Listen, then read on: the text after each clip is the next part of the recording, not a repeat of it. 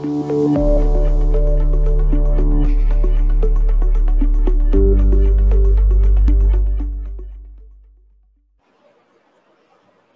everyone. A very good morning, afternoon, evening to all of you who are joining us from different parts of the globe for this session on evolution of applied recommender systems. My name is Debanjana Banerjee, and I am a data scientist at Walmart Global Tech. And for the session today, I'm going to be your instructor, along with my colleague, Sinduja Subramaniam, who's a staff data scientist at Walmart Global Tech. What we have planned for you today is a journey of recommender systems through the ages, starting from the 1990s when it was first incepted, all the way to the deep learning architecture that we see and know today. So without further ado, let's get started. The emerging technology of applied recommender systems started sometimes in the early 1990s when the visionaries back then understood that the world is changing from its physical or goods economy to information economy. And in future, companies would be selling information to its customers in exchange for revenue. So as the amount of information boomed up, it was imperative to match the right information to the right individual or vice versa. And the first industry to kickstart this was in fact the entertainment industry, wherein users or readers were asked to rate a movie or a news article, and in exchange, they were recommended a bunch of new movies or new articles by these recommender systems. Okay, so this era was called the lens era, primarily because of the backend application of GroupLens, the backbone algorithm for which is known as collaborative filtering. Now, before we go on to collaborative filtering and venture into what it means, let's try and understand a few of the terms associated with it. The first of which is called user item interaction matrix. I'm going to use an example from the entertainment industry to explain what we mean by user item interaction matrix. Now, suppose we have a matrix over here. We have a couple of users over here. There's Angelina, Cho, Luna, and Parvati. Each row denotes the row for a user. Likewise, we have a couple of movies. There's Goodfellas, Pulp Fiction, Fight Club, Forrest Gump, and Braveheart. And each of the columns represent the movies. And a particular cell over here represents the rating given by the ith user to the jth movie.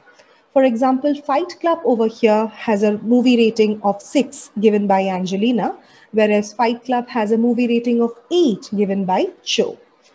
Another example from the industry of retail would be the user item propensity matrix.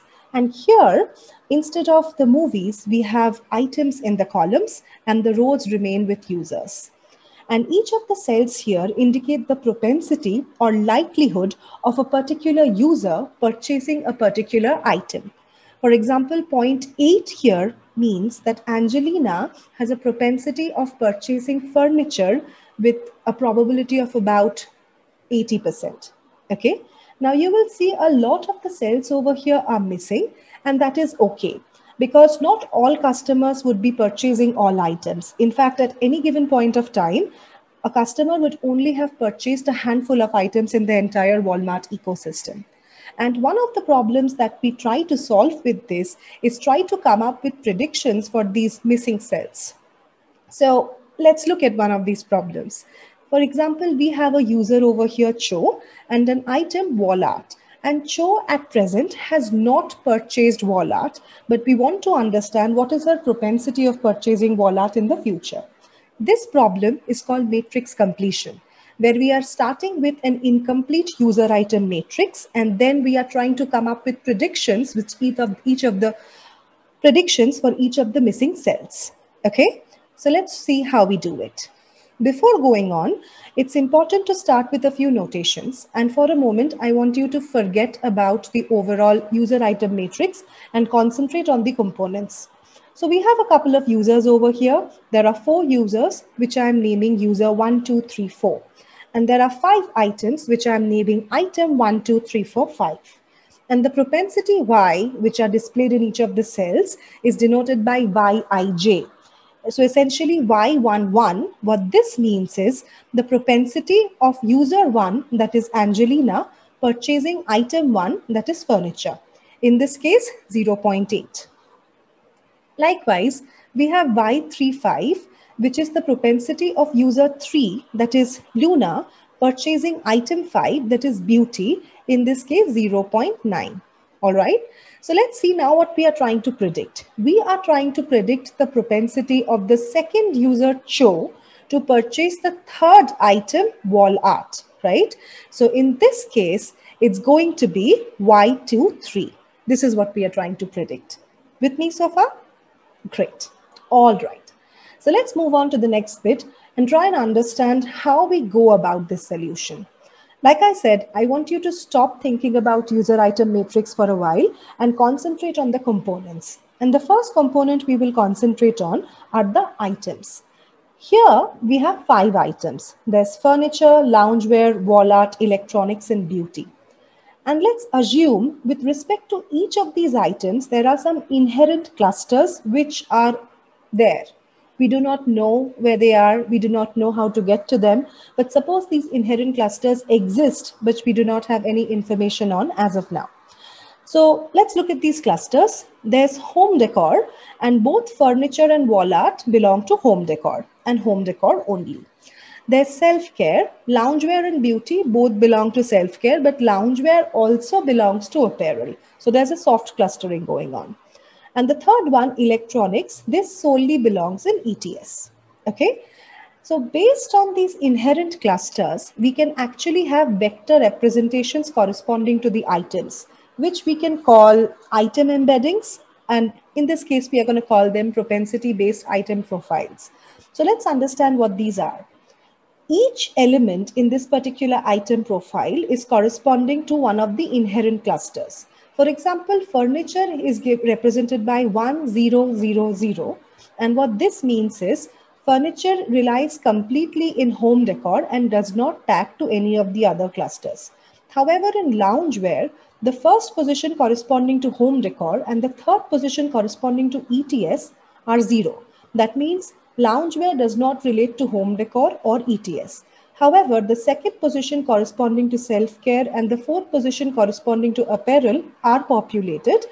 And 0.3 and 0.7, what these would translate to is loungewear affiliates 30% to self-care and 70% to apparel. With me so far? Great. But for the purpose of collaborative filtering, such propensity-based item profiles would be unknown to us, at least at the beginning of the problem. Like I said, these clusterings are inherent, so they exist, but at this point of time, we will not have any information about these.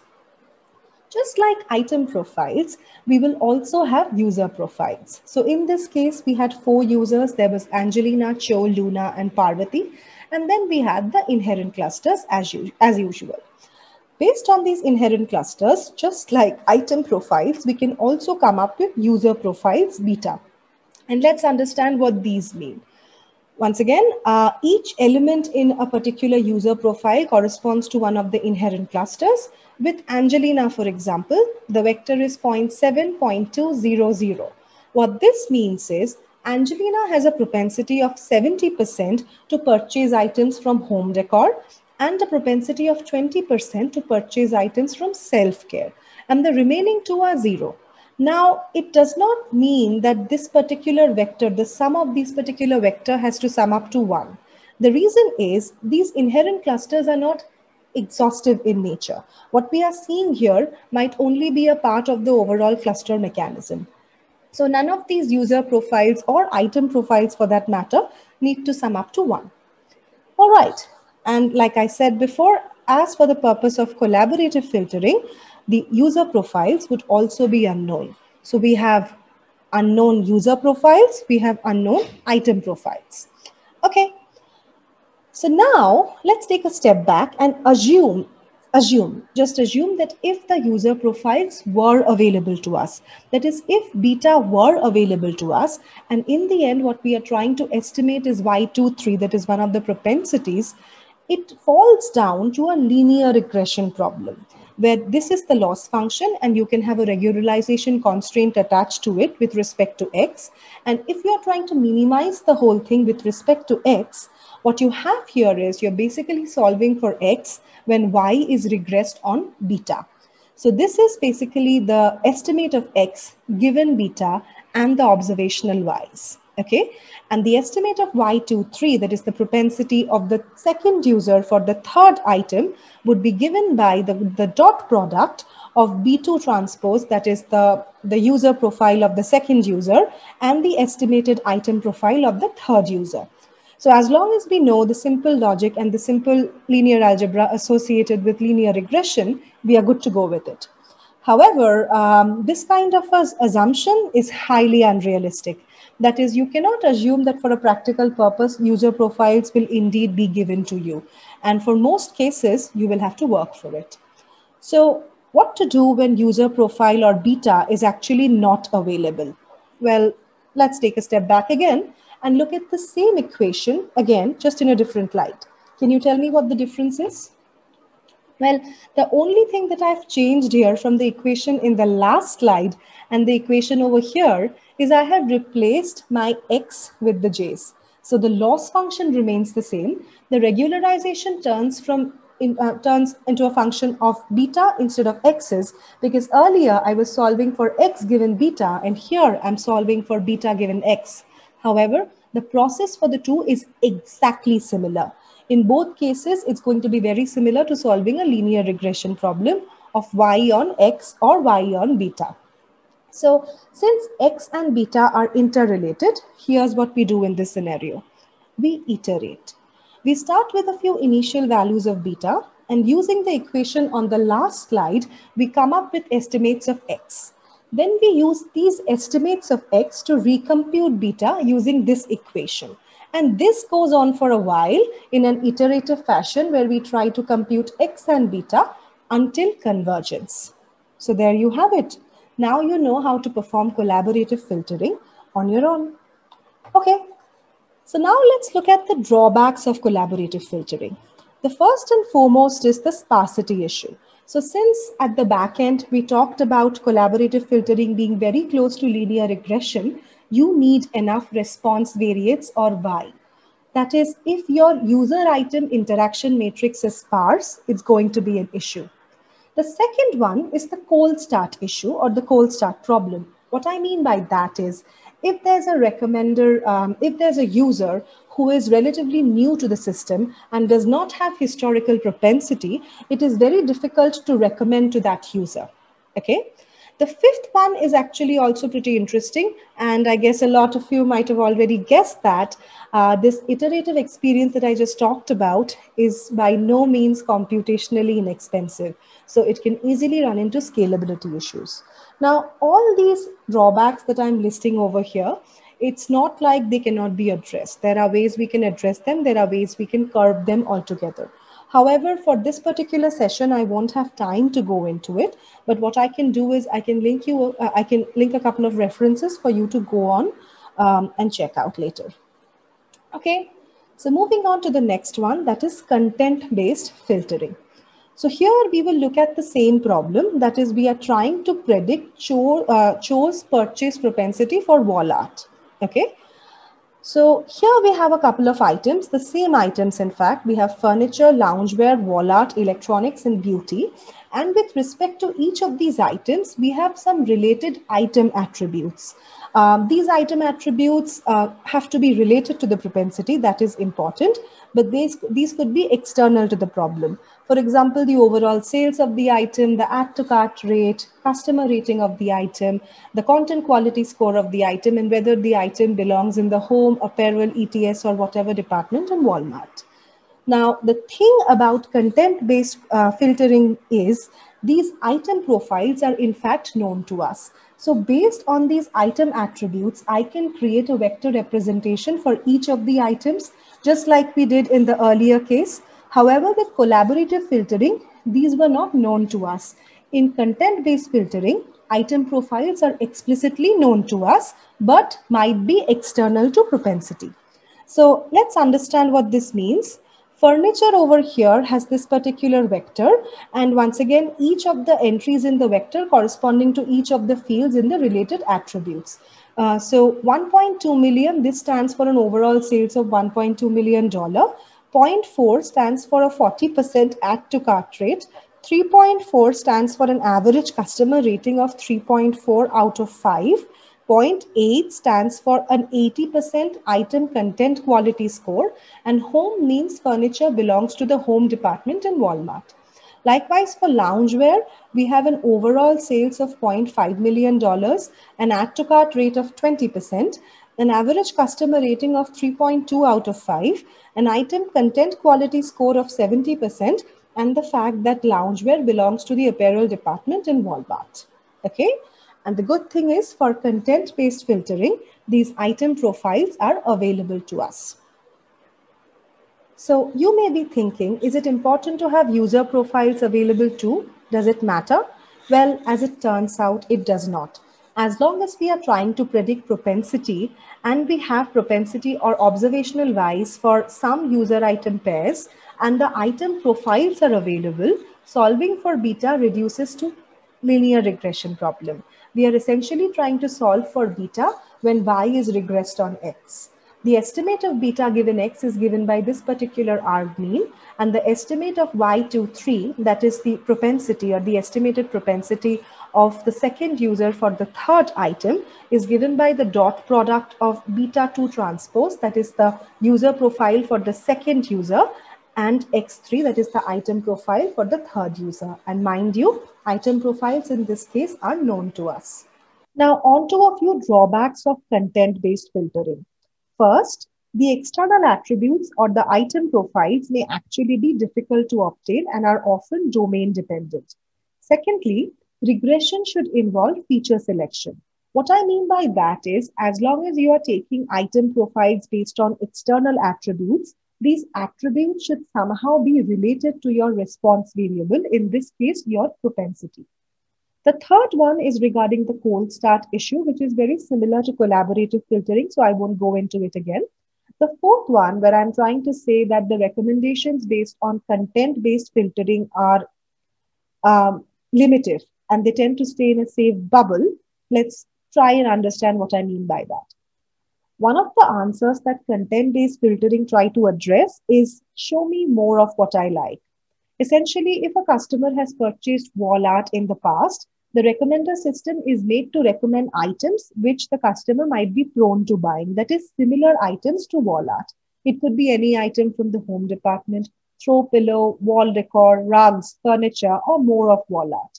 And the way we do this, or the way content-based filtering does this, is through item profiles. Given the customer has purchased wall art in the past, it's going to look for profiles similar to that of wall art in the item section. Likewise, if the customer has purchased loungewear in the past, it is likely to suggest profiles similar to loungewear, which could be more of loungewear or in this case, beauty. But if I wanted to diversify the customer profile, that is, even if the customer has purchased only loungewear or beauty products, that is mostly self-care driven products in the past, I want to nudge the customer and recommend a few electronic or furniture items to him, I won't be able to do that with the help of content-based filtering. Okay? All right. So moving on to the next bit, which is the most important and probably the last module in classical recommender systems, that is the low rank matrix factorization. So based on whatever we have seen so far, it should be evident that the propensity matrix or the user item interaction matrix Y can be approximated by beta multiplied by X transpose, where beta is the user profile and X is the item profile. So according to the theory of matrix factorization and algebraically speaking, if we have a matrix Y, it can be broken down into a loadings matrix, which gives us the user profiles or user embeddings, and the factor matrix, which gives us the item profiles and or item embedding. Okay. And each of these are low rank counterparts or low rank factorization of the bigger matrix.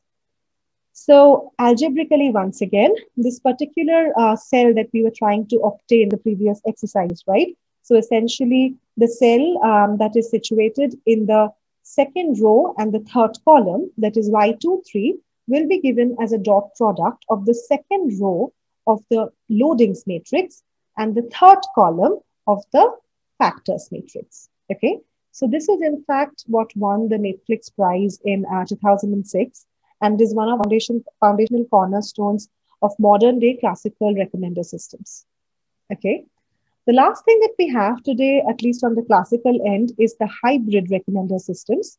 We have collaborative filtering based recommender systems, which primarily bases on interaction matrix. There's content based filtering, which is based on known item profiles and external attributes. There's knowledge based filtering or knowledge based recommender systems, which primarily are driven by external information or surveys that we have or prior knowledge that we might have gathered with respect to surveys. This may or may not involve data science driven techniques. And hybrid recommender systems are the most evolved, which are an ensemble of two or more of the constituents. Now, does that make sense that hybrid recommender systems will always outperform the constituents? Well, that's not always true. And I'm going to leave it as an exercise to you to understand why that may not always be true. So I will not have the time to actually go through this quiz in the workshop itself. What I want you to do is I want you to take a screenshot of this and post the answers in the Q&A section where we can have a discussion. With that, I am going to hand over to Sinduja for deep learning based recommender systems. Thank you, Debanjana. Hi everyone, I'm Sinduja Subramaniam. My role at Walmart Labs is all about tackling problems and solving challenges in and around personalization. It is so nice to see all of you enthusiastic about recommender systems. I'm excited to share information about deep neural networks, deep learning, and continue this workshop. In the limited time, this could be a lot of information to take in, but we have tried our best to summarize evolution of applied deep learning for all of you. Hopefully this would be a good start, and of course, all the material shared in this have their due credits in reference section. As a follow-up, I would recommend all of you to make use of these references for a deeper dive into each of the topics discussed as well. Let's begin with how it all started. Back in 1986, a team of researchers came up with a learning algorithm based on backpropagation for few layers. At that time, there was not really any hype about the algorithm. But around 1989, it was applied in recognizing handwritten letters. That was primarily where researchers saw some potential, but due to lack of big data, it was not as hot as it is right now. Around 2009, ImageNet was published, and from then on, there was exponential explosion of data, which paved the way for era of big data, followed up by a lot of researchers in industry applying deep learning techniques. For neural networks, which is sort of the basis of deep learning, we need millions of connections and thousands of nodes. Without enough data, this couldn't happen. So now pretty much every technology company processing big data is adapting to deep learning applications.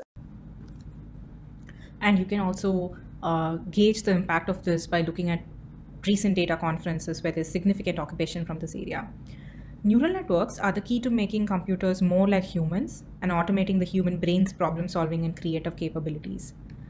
Let's take a look at what a neural network looks like. In essence, a neural network is a computer program that tries to simulate a way a human mind works, more specifically by simulating neurons themselves. The circles in this image are equivalent to artificial neurons that are stacked together and arranged in layers. The number of nodes in the input layer is equal to the number of features in the input dataset.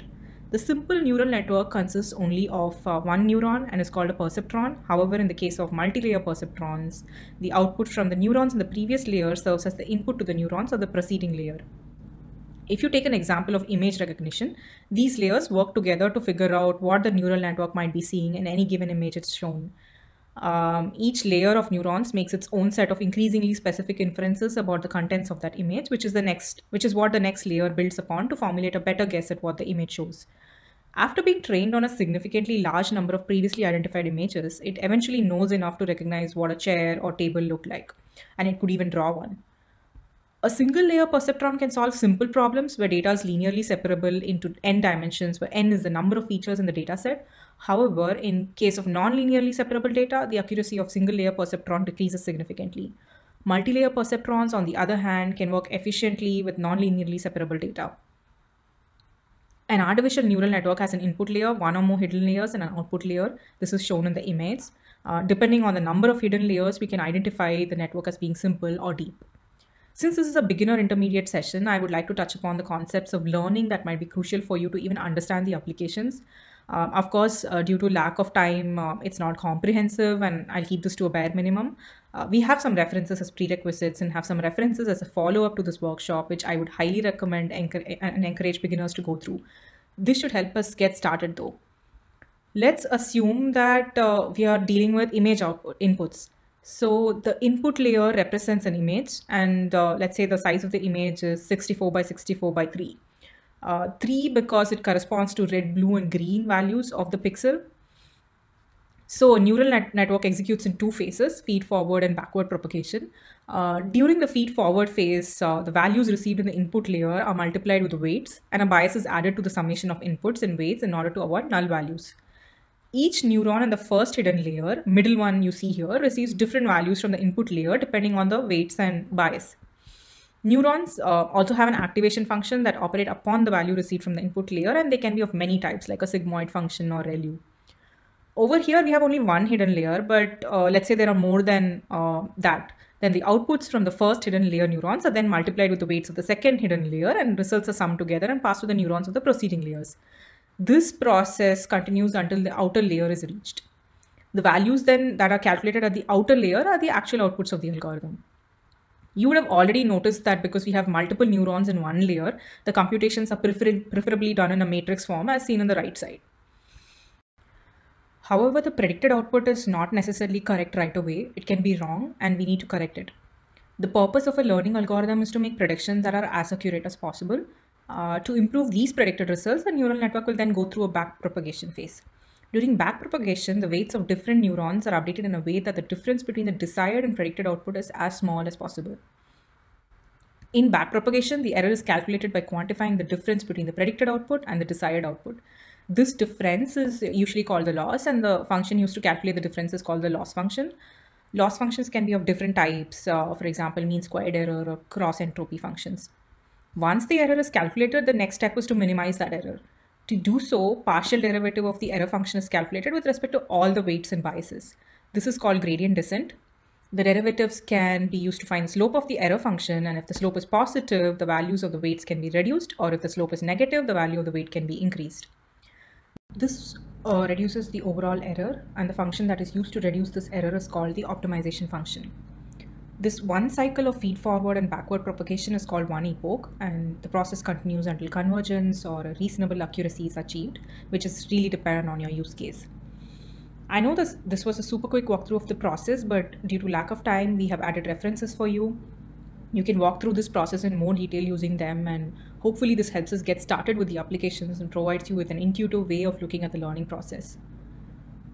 Since we started with image-based inputs, I took the example of classifying images and doing image-based recommendations as the first application.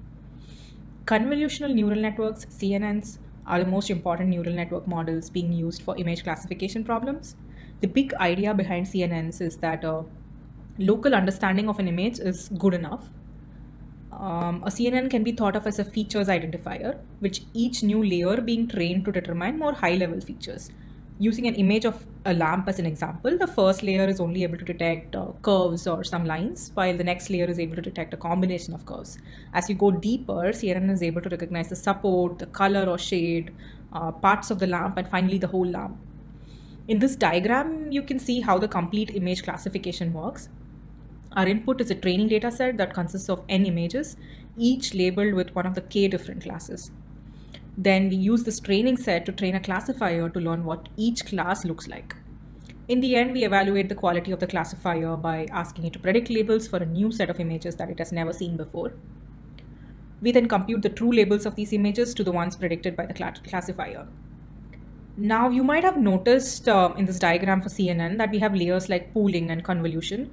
I've not yet introduced you to the concept of pooling and convolution that we see here. So let's take a look at what that does and how that helps in learning, and then revisit this architecture. So the pooling layer and the convolution layer are operations that are applied to each of the input pixels. Like I said, the input pixels are the image pixels, right? So there are various types of pooling. In this example, I have an input data that is of size 4 into 4. Let's think of it as an image of 4 by 4 pixels that you see on the bottom left. In the pooling layer, we superimpose the 2 into 2 kernel on the input pixel and take the maximum if it is max pooling, or go with the average if it is average pooling. That's just as simple as that, what is being depicted in this diagram. Now, why do we do that? Why do we want a smaller matrix? We do this because the pooling layer serves to progressively reduce the spatial size of the representation, to reduce the number of parameters and amount of computation in the network, and hence also to control overfitting. On the other hand, the convolution layer serves to detect multiple patterns and multiple subregions in the input. Consider a 5 into 5 image, a really scaled down version for understanding. CNN can efficiently scan it chunk by chunk. If you follow this diagram, you see that there's a 5 into 5 image and there's a 3 by 3 window. And this 3 by 3 window is sliding along the image, usually from left to right and top to bottom as shown. How quickly it slides is called its stride length. For example, here the stride is of length 2, meaning the 3 into 3 sliding window moves by 2 pixels at a time until it spans the entire image. And the convolution itself is a weighted sum of the pixel values of the image as the window slides along or across the whole image. If you look at that, it's basically just a dot product, which I've calculated and put up on the top for you to look at. Turns out this convolution process throughout an image with a weight matrix produces another image of the same size depending on the convention. Convolving is the process of applying a convolution itself. So typically CNN has multiple such convolution layers. Each convolution layer typically generates many alternate convolutions. So the weight matrix is a tensor of 3 into 3 by n, where n is the number of convolutions. The beauty of convolution neural networks is that the number of parameters is independent of the size of the original image itself. You can run the same CNN on a 5 into 5, like a 50 into 50 image, for instance, and the number of parameters won't change in the convolution layer. The convolution plus pooling layers is where the images are recognized, features are extracted, and the fully connected layers are where the images are classified into predefined classes. So here we have 2 layers of convolution and pooling. The practical benefit is that having fewer parameters greatly improves the time it takes to learn, as well as reduces the amount of data required to train the model. Instead of a fully connected network of weights from each pixel, a CNN has just enough weights to look at a small patch of the image. The intuition is that the exact location of the feature is less important than its rough location relative to other features. Training the network requires query, positive and negative images. A product image is an image of the product, preferably against a white background with no other objects in the scene. The negative image is a product image of another product within the same product category. There are several different types of negative images. This includes in-class negative images, which teach the network to pay attention to low-level nuance differences like material or texture. Another type is out-of-class negative images, which train the network to pay attention to shapes and colors. If you treat this as a product view, where you want to recommend similar products, for example, here the lamp product is out of stock, then it forms a recommendation of alternate products to display to the customer. You can also look at it as a pure search. For example, in the left panel, there is a photo input that customer has fed in, from which objects of interest need to be extracted for identification. Then we retrieve set of images from the catalog, which are similar to these objects of interest. This task is highly complex because the image object can be of a different size, orientation, or shot against different types of backgrounds or in varied lighting conditions. That makes this problem really challenging. Another popular and interesting application is item or customer embeddings and 2vec models. Word2vec is an example of that. Word2vec is actually a neural network technique, not actually deep, to learn embeddings of words that has certain properties. Main thing we want the network to learn here are vector representation of words. It should be constructed in such a way that they're closely related, or whenever we try to match, the synonyms of the word are matched. As features of this algorithm, we have a context window, which takes into consideration a part of the phrase or few words where the middle word is a target word and all the words around it equal to the context window size as the context words. Let's say we take the first 3 words in the phrase, we try to predict the 4th word. We have a lot of text. We can take this context window and slide it over all of our text. In this way, we can learn a model which is very good in predicting what word comes after arbitrary words in a phrase. Once we have learned this model, the last layer has learned for every word representation of the word as big as the vocabulary with dimensionality of the input layer. What we described just now was pretty much continuous bag of words, which is a small neural network, and it's one of the two versions we can do this in. And the other one is skipgram, where we are inverting this problem. Given a word in the middle or the word in the end, we are trying to predict the words around it. But essentially, they are more or less doing the same thing, learning representations. Once we complete this, the embeddings we learned are expected to have nice geometric properties. How we can use this or variations of it for recommendations is, turns out a lot of natural language processing can be used in recommender systems without much modification. For example, let's take the case of a customer who has purchased 10 products in Walmart.com. What we can do is we can put the first 4 items that he or she purchased and try to predict the 5th item that he or she purchased. Then we can slide the window and take 2nd to 5th item to predict the 6th item that he or she purchased. We can do this exercise over all the items that customers have purchased. In this way, we can learn dense representation of these items. Once we have learned them, we can use them in a lot of tasks. Maybe for computing similarity between items directly, or in other algorithms where they can be used as features or inputs. There are so many variations of this algorithm: doc2vec, prod2vec, back prod2vec, etc. And this model is also extended to include user profiles and user prod2vec for user embeddings for user to product predictions. Now, to give you some examples, consider a database of customer orders in which each order typically includes multiple products. Over here, you can see a depiction of that. We can interpret each order as a sentence and each product as a word and apply word-to-vec model to learn product embeddings. This type of model is known as item-to-vec. This simple approach is known to produce useful product embeddings that capture purchasing or browsing patterns and reveal the affinity between products that are perceived or used in similar ways by customers. The beauty of word-to-vec approach is that the basic solution described in the previous section can be naturally extended in many ways to incorporate multiple heterogeneous data sources. For example, here one can incorporate content data by replacing the product IDs with product attributes. In this way, orders or web sessions can be represented as flat sequence of product attributes, and then attribute embeddings can be learned. This approach efficiently blends behavioral data with product data, capturing both purchase patterns and attribute-based product similarities. The obtained attribute embeddings can be rolled up into product embeddings, and then session embeddings, and finally customer embeddings. This rolling up process can usually be done through simple averaging. For example, a product embedding is the average of embeddings of all of its attributes. Although the item-to-vec models described just now can produce customer embeddings using rollups, this is not the only approach. Another natural solution is to use doc2vec instead of word2vec. Word2vec learns from plain sequences of tokens and uses notion of a sentence only to reset the learning context. It doesn't support any hierarchical relationships such as product, order, customer. This is clearly a limitation because events in a customer journey depend not only on global event patterns but also on customer identities. In the NLP world, an equivalent problem is learning sentence embeddings as opposed to word embeddings. The standard solution for this problem is doc2vec, which directly generates sentence embeddings. The difference between these two approaches is that word2vec is based on the idea that word representation should be good enough to predict surrounding words. For example, the cat sat on the predicts mat. This makes sense for product representations. Doc2vec is based on the idea that a sentence, that is a document representation, should be good enough to predict words in the sentence. For example, the most important thing may be the best prediction on average, but the most important feature may be the best prediction for a text on machine learning. Similarly, a good product embedding should predict future events for this customer. Customer embeddings obtained by averaging the product embeddings associated with the customer interaction history do not necessarily achieve this goal. Another popular method, session-based recommendations with recurrent neural networks.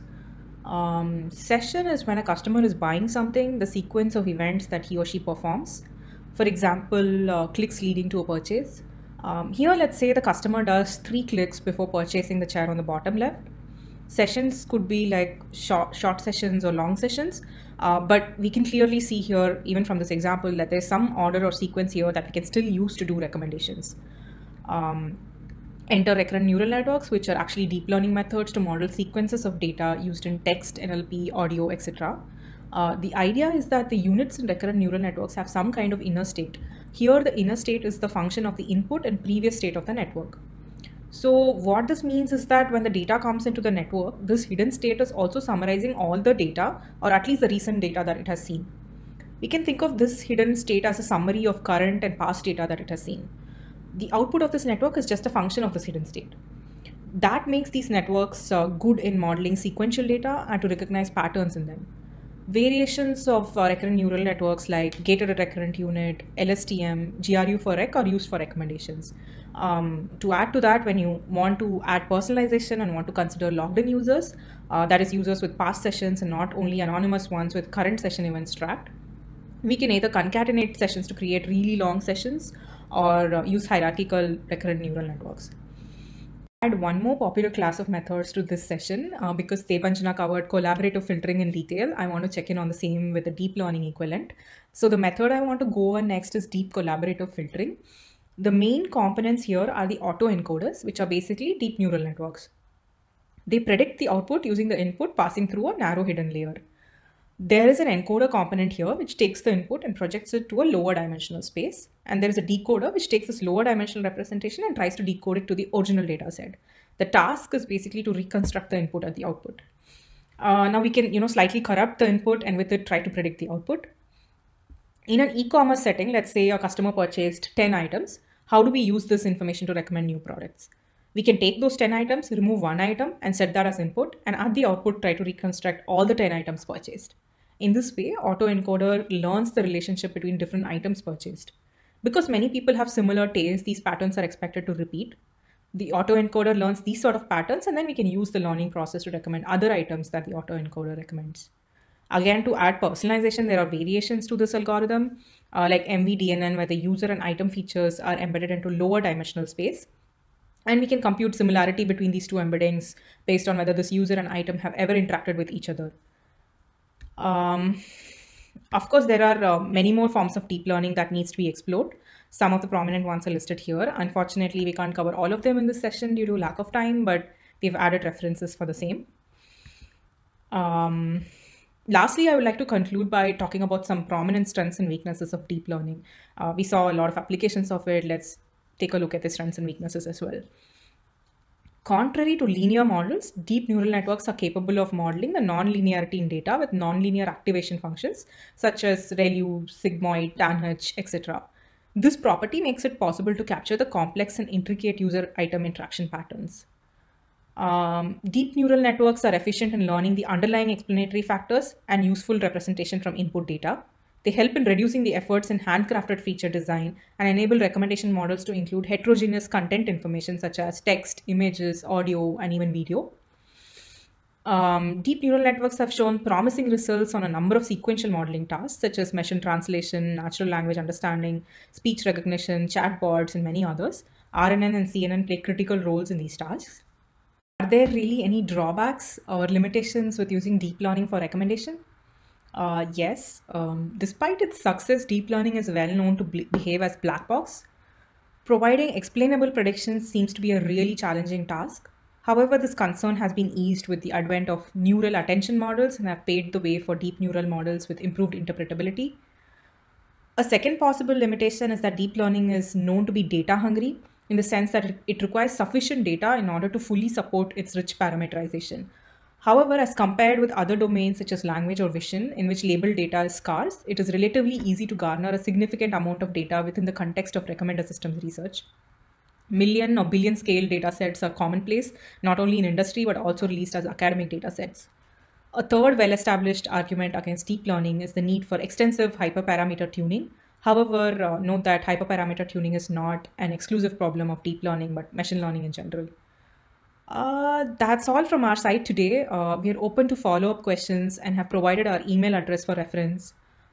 Before dropping off, we would like to sincerely thank Srujana and Margot for giving us this opportunity. This is a great initiative to bring in more people into the field of data science. So thank you, Srujana and Margot.